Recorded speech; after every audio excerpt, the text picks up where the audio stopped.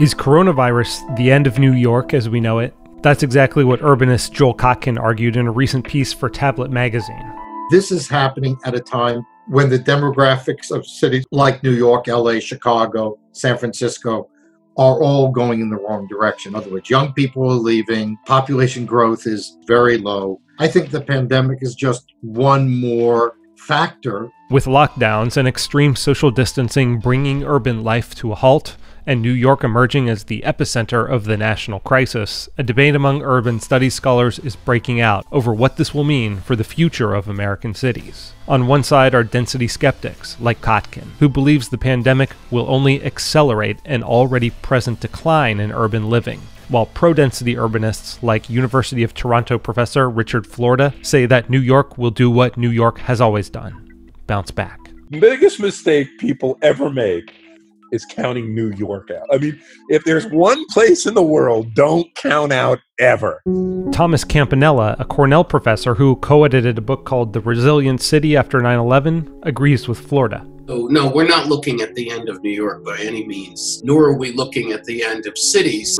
Very similar predictions were made in the wake of 9/11. And there was dispersal, certainly. Firms in lower Manhattan decamped to the suburbs. They went across the river and elsewhere. But many of them came back, and New York boomed as it's never done before. In the book, Campanella and his co-editor document cities that did and didn't bounce back from catastrophe and find that disasters that damage critical infrastructure, such as the volcanic eruption that buried Pompeii, or make land literally uninhabitable, such as the nuclear meltdown in Chernobyl, are most likely to do irreparable harm. Cities have recovered from pandemics fairly quickly, including New York after the 1918 Spanish flu. To suggest that this is going to mark the end of the city it's ridiculous, actually. It traffics in a long tradition of anti-urbanist posturing and predicting. It goes all the way back to the founding generation in this country. Thomas Jefferson really launched them in his notes on Virginia, his famous comment about how the mobs of great cities add just so much to a nation as sores on the body politic. And John Adams wrote in a very similar vein about how the people living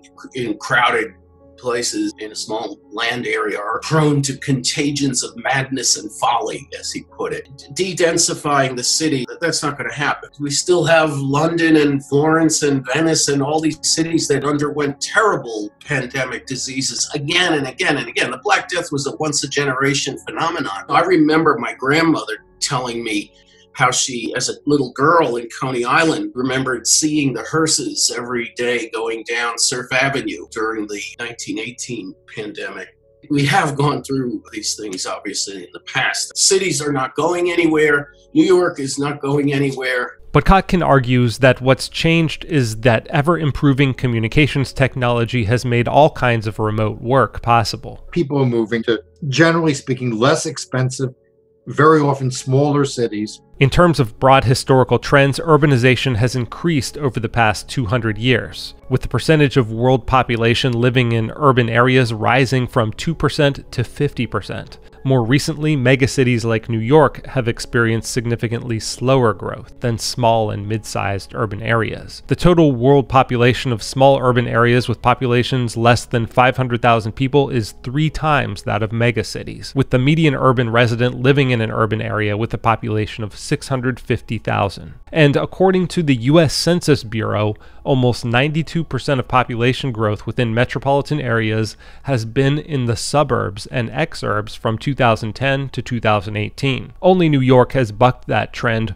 with rising density over that period. But Kotkin says New York isn't immune. What the pandemic may do, it may just accelerate some of this. I think there are going to be people who are going to have that memory of, God, I was living in the studio apartment in Manhattan when this happened, and I was essentially in lockdown, which felt like a prison cell. That's probably not going to leave a great impression. Between 2005 and 2017, remote work increased by about 159%, according to one study, with about 5% of Americans working from home, according to census data. Kotkin predicts remote working trends will continue to push more and more Americans out of big city centers. Again, what makes the pandemic important is that the demographic and economic trends were already running in the wrong direction. Like if you take a look at business service and high-tech employment. New York, LA, Chicago, basically lagging way behind the rest of the country.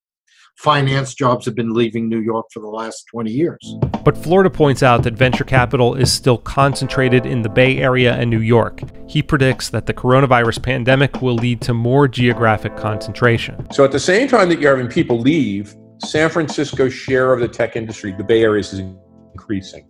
New York's share of finance industry is increasing. LA is still a center of movie making and the creative industry broadly. And so I think with restrictions on air travel, the fact that it's harder to drop in and out of those places will cause a stop or further concentration.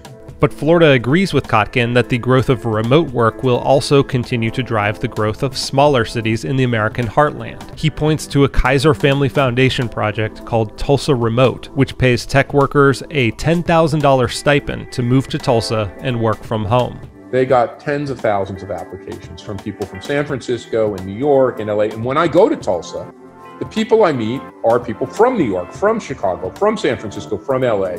And so I think there is a possibility for some of these second and third tier communities, instead of trying to build a mini Silicon Valley, to literally say we're going to be a connected hub of remote workers to an incumbent economic center. And I think that can work. Despite his provocative headline, Kotkin isn't predicting New York's demise. Rather, he foresees a continued hollowing out of its middle class, with future population growth coming from young single workers, immigrants, and the ultra-wealthy. It's probably at this stage almost impossible to see a return of middle-class families to cities. Not necessarily because of housing stock or even prices, is the kind of governments that are being elected. That's something that people almost completely ignore.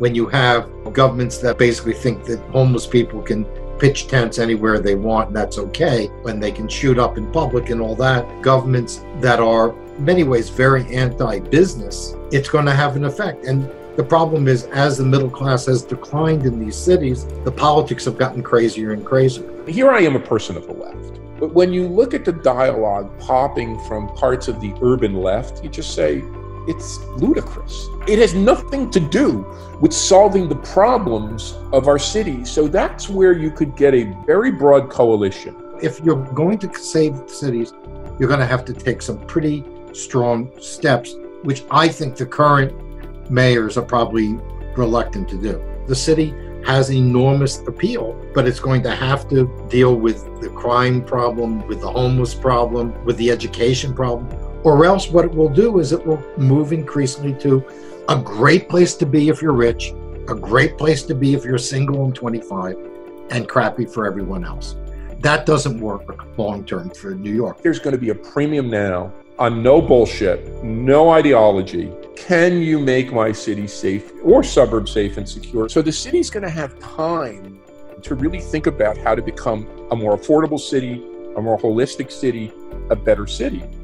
To be 100% honest, of any city in the world that you could point to over the course of the next 2 decades, New York has the brightest future. It still has the brightest future, but it's going to have a tough period of short to medium term adjustment to get there.